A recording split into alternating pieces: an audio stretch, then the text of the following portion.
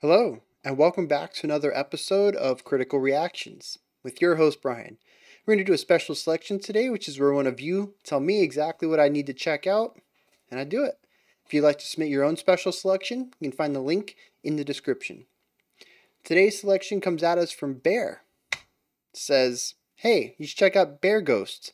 If you remember on Thursday, we checked out the song Beware.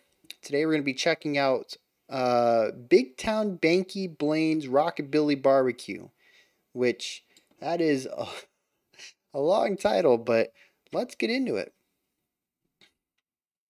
Got an interesting cover right here. Let's dive in and see what's going on.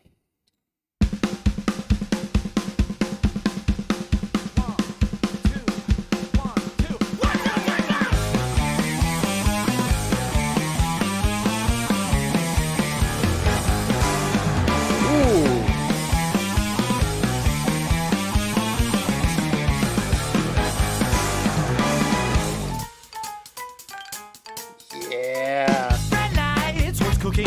Smells to me just like a plebeian feast. Bring on my dad, prosperous behind it. Flavor.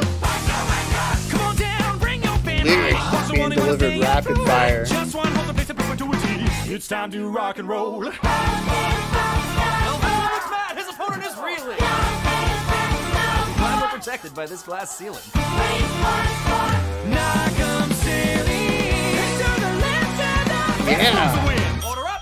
Hot dog, the irony plays from the crook in his eye. You must be grateful you ain't the one to die. Big Town Banky Blaine's Rockabilly BBQ. Chop, chop, get 'em up on the pie. The pie will agree with the whole time. It's about a day at a time. Big Town Banky Blaine's Rockabilly BBQ. Round two. Well, it's slow, and breeze to the picture. Another record proletariat breeze. Turns around by the five from the first verse. A burning more expandable poverty, properly public. You go ahead and throw him a bone if you want to go. Well, you got the money, then we'll see you at. So this is our fate, scrapping for scraps below the table, so we can live to fight another day. Why does this flow together so well?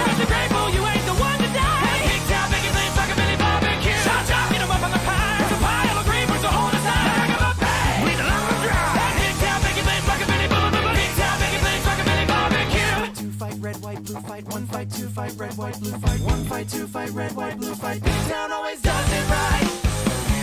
Yeah, man. Such a great combination of jazz and punk. More like big fan of punk.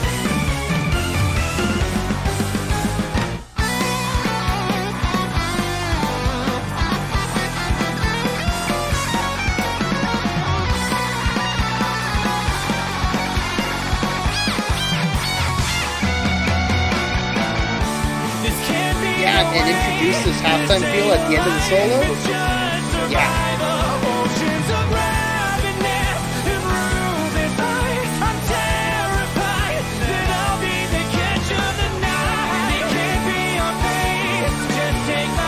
And that right hand piano really brings this whole thing together here.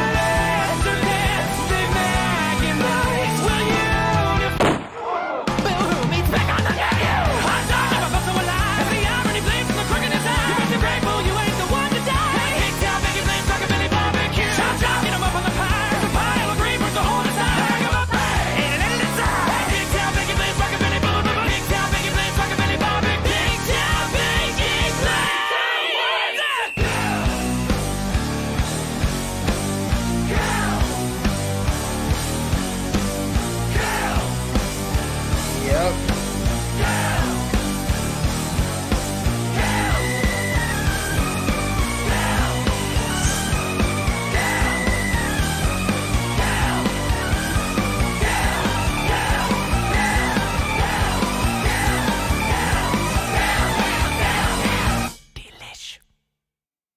Okay, so I want to talk about that ending so bad, but I can't do it without talking about what the rest of the song did up to that point.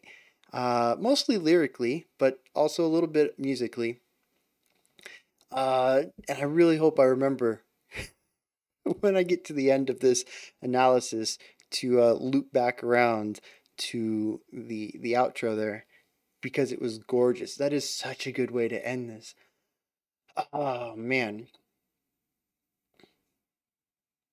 So for those of you who weren't counting time, that song was under 4 minutes long, and it had more vocals, more lyrics in it than songs twice as long. This is an incredibly dense track on all levels, not just lyrically, but also musically. There's a lot going on at any one time, not to mention the fact that there's this rapid back and forth between all sorts of different ideas.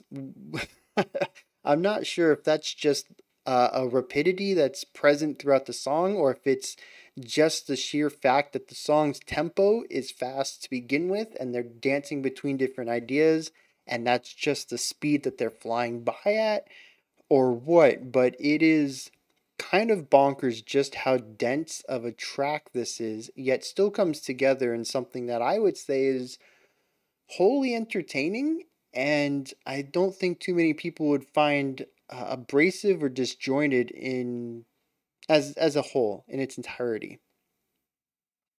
It really does walk that line between having too many layers and being listenable at a mainstream level.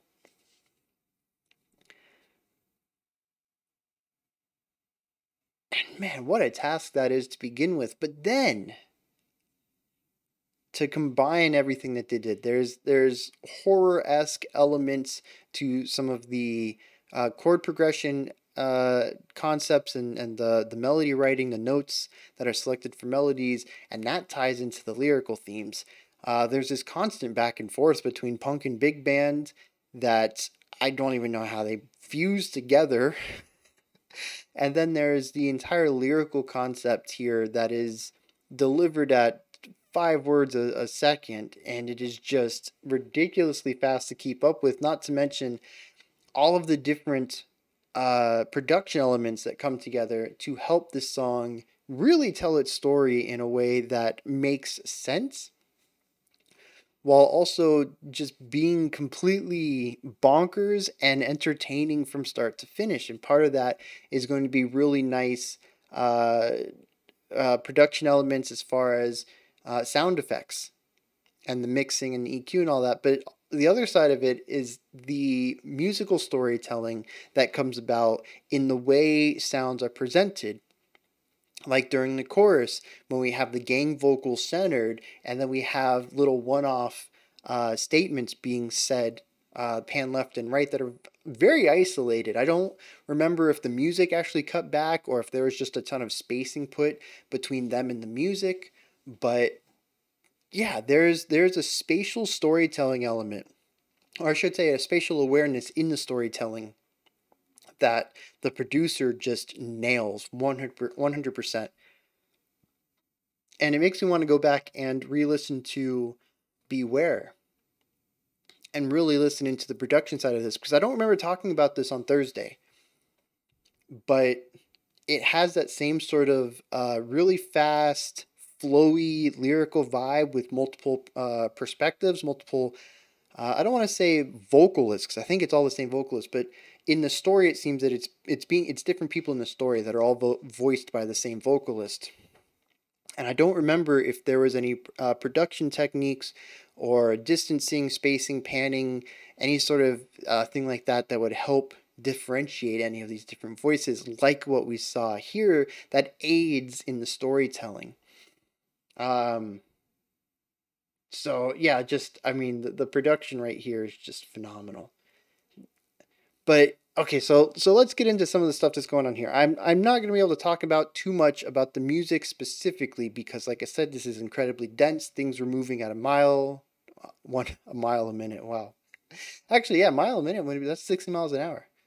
That's pretty fast. That's not ridiculously fast, but that's a good pace. The song blows by though, real quick, and it's really difficult to latch on to anything because by the time you figured out what's going on, you're 3 sections behind. So in order to do a really deep dive into some of the nitty gritty, I would have to listen to this a few times and probably script something up just because there's so much going on and I wouldn't want to miss anything. But from a first time listen, I think what I really want to tie together are some musical themes and some of the production techniques utilized to support and amplify these themes that are present within the music and the lyrics. And also how some of this elevates into social commentary that ties into the ending, which is just icing on the cake there. Fantastic decision to go. So lyrically, what this song is about is it's a Demon Barber of Fleet Street vibe where there is a operation being run that is wholly not about food. And it is tied into a restaurant that serves people from the first establishment. Whereas in the Demon Barber of Fleet Street, it's about a barber who sent the bodies down to the kitchen below. Here, it is about a fight club. Or maybe not a fight club. I don't know. There's definitely fighting involved. And the loser gets to get cooked. And that is pretty much everything here on a very high level area. And first of all, I love the way that the speed of the song ties into this. Now, Beware also had a lot of quickness in the lyrical delivery, and I think part of that is just that these songs are extremely lyrically dense. There is a lot of story that needs to be told, or I should say that the vocalist wants to tell, but they also want to stay in seemingly in that 3 to 5 minute area that kind of works for punk and rock tracks. They want to keep their songs on a shorter side, so instead of drawing them out so that the lyrics can easily be heard, they really dig into that punk speed and just go full out with the vocals and deliver these lyrics at a rapid pace. But at least here, I think it works very well because it kind of presents that energy of attending a public fight, like a boxing match or an MMA fight or whatever. And almost that energy of bidding or gambling on the fights, like you would see in a Hollywood film of people, in the bleachers or whatever, shouting over, a barrier, or like those cage matches that appear in like every, I don't know what it is with American films and putting people in a cage in a bar to fight out MMA style, like unsanctioned MMA fights in a literal chain link cage. I don't know what is up with that iconography, but it appears so often. um, but yeah, and having like the spectators around shouting into the fight and like hitting the gates or whatever, that's the kind of energy that I feel here. And it's even presented in some of the stuff. Like I mentioned, a lot of these lyrics are embodying the thoughts, ideas, or voices of several different characters. And there is one moment when, actually, it wasn't the people. It was actually some sort of announcer for the fight.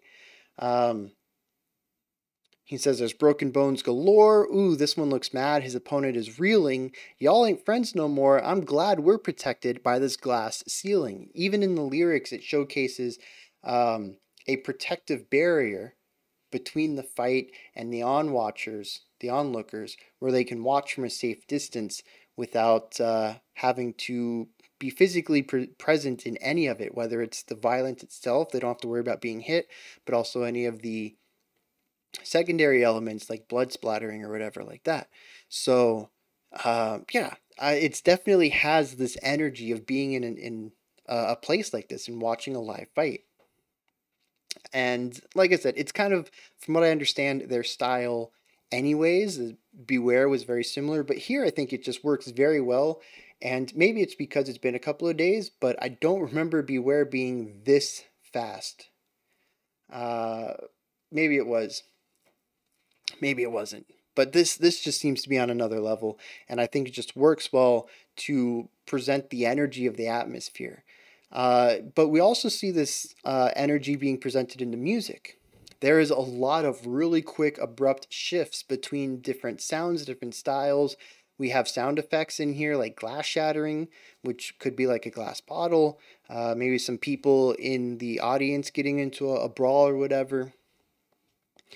And yeah, it all just fits. The song itself embodies this energy, this atmosphere of being in a live amateur fight scene, especially being on the outside looking in. Now, what I think is interesting as well is the chorus. And I think that this is going to start bleeding into the social commentary and the outro idea that I want to move into next. But the chorus has a constant back and forth between gang vocals, these people shouting that are centered in the production, and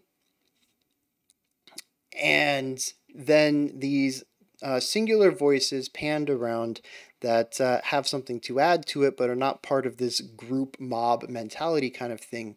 And I think it's interesting that they present this concept of so many people being complicit and possibly even condoning what is happening here.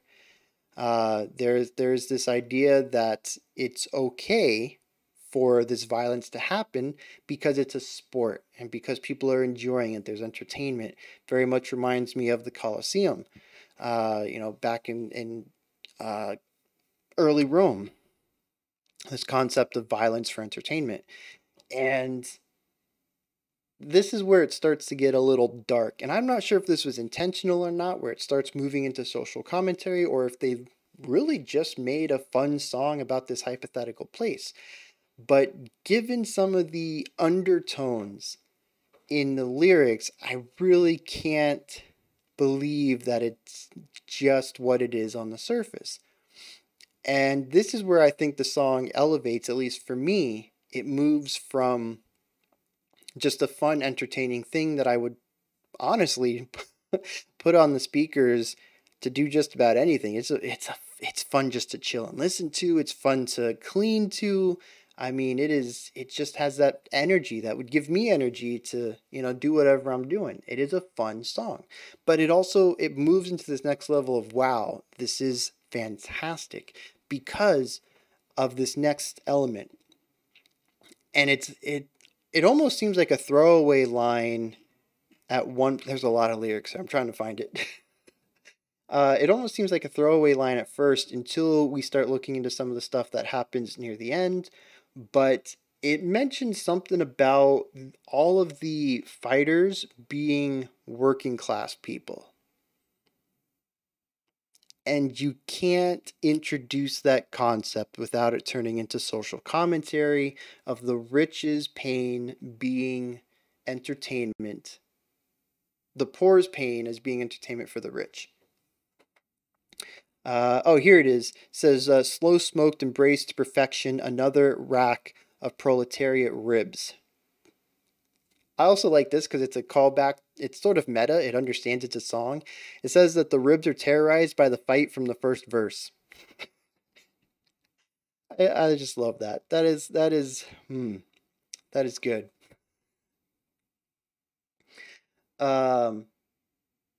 Actually, it does go a little bit more into this. It says, perverted for expendable poverty, properly pummeled.